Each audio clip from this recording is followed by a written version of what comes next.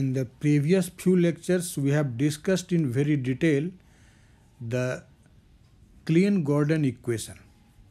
Actually, Klein-Gordon equation, you know, is a relativistic wave equation, but there is a very important limitation of this Klein-Gordon equation you have studied, that the particle like an electron cannot be described in terms of Klein-Gordon equation, because you know electron is a half-spin particle, but we have learnt that Klein-Gordon equation is applicable only for the particles having zero spin. Okay, and that's why the utility or you can say the application of Klein-Gordon equation is very limited. Okay, so due to this difficulties with the Klein-Gordon equation, in 1962 Dirac formulated an equation which actually avoids the difficulties which arises in the Klein-Gordon equation. Okay, in fact the basic demand was that the equation, the relativistic wave equation, must be Lorentz invariant. Okay, and for Lorentz invariance, you know that the equation which is linear in Hamiltonian H, or you can say the energy E, must be also linear in the momentum P, because in the 4-vector formalism, you know that the momentum 4-vector P mu, this is actually equal to what? This is P, and the fourth component, you know, is IE over C. So if the equation is linear in Hamiltonian or energy E, definitely this should be also linear in momentum P.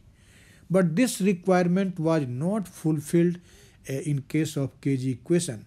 So Dirac thought on this line, and starting from the Schrödinger time dependent equation, he arrived at a particular result, particular wave equation, which is actually known as Dirac equation, and this equation actually fulfills all the drawbacks, all the shortcomings of the Klein-Gordon equation.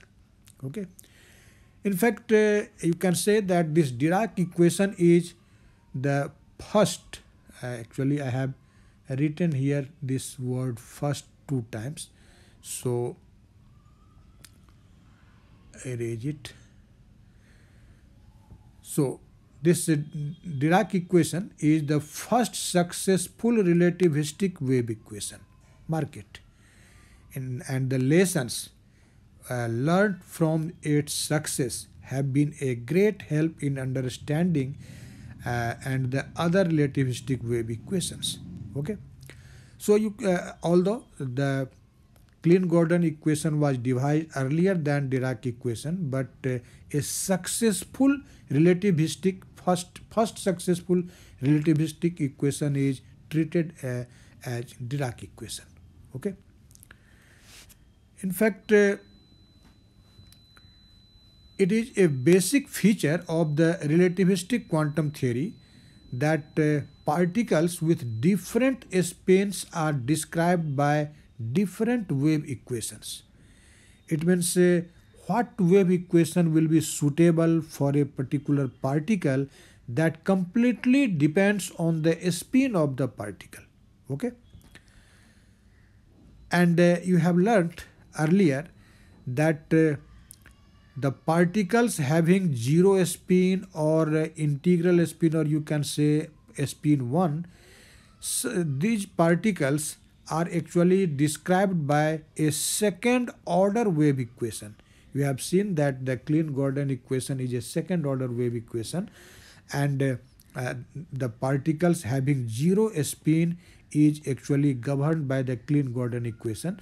So you can say that if the particle has zero spin, that will be governed by a second order wave equation. And similarly, the particle having a spin 1 are also governed by the second order wave equation. In fact, you can see I have mentioned it in tabular form that if the particle has zero spin, then the wave equation for such particles having zero spin is actually known as Klein-Gordon equation.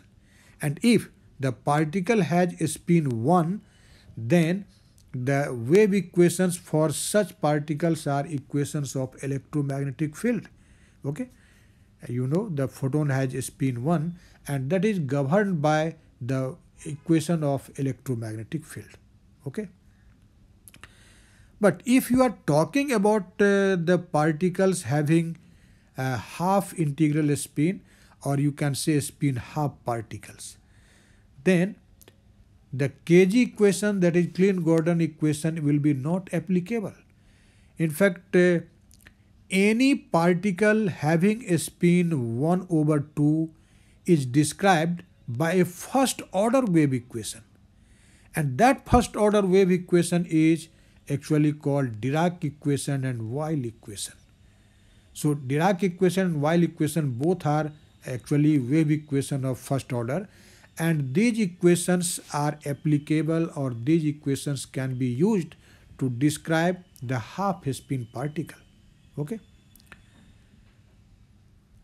In this lecture, our aim is to discuss in fact this Dirac equation in detail, but this is the first lecture on Dirac equation, and in this first lecture we are talking only about some of the basic facts, some of the introductory facts. Okay.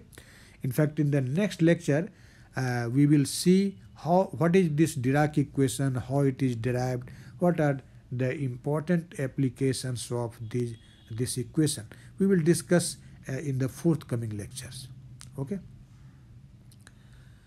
In fact, it is seen that the different order wave equation for different spin particles are actually the consequence of the intimate relationship between the spins and the statistics.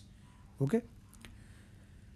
So it is found that for a given relativistic wave equation can be quantized or consistently quantized using only one type of statistics, either Bose-Einstein statistics or Fermi-Dirac statistics.